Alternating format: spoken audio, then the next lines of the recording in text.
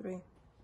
Okay, so it's the 19th of May, and this is the contents of the 2 packets. Here we have the test itself, as previously detailed, the C, the G and the M, and the location where the blood is inserted. Here we have a pipette, a lancet device, an alcohol pad to clean the finger, and then these are just to sterilise, and then these are just afterwards to place over the finger prick. So it's very simple to do, on your own, very simple to do. The process is as follows. First of all, get the pipette out.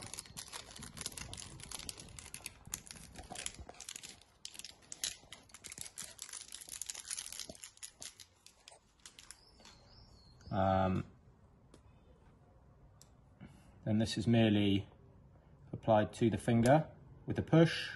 I'm going to just try and extract as much blood as possible.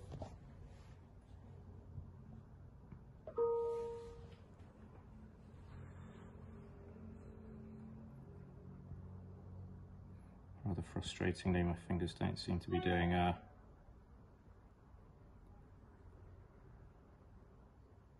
too much bleeding at the moment, but we'll get there in the end.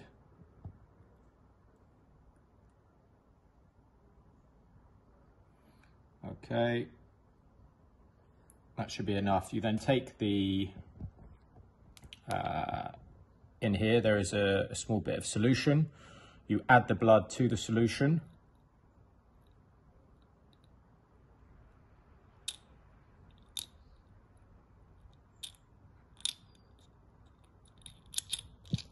You can mix it in the pipette.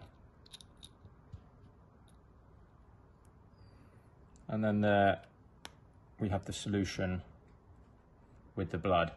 That is then give it a shake, and then leave to sit for 10, then we need to extract it again.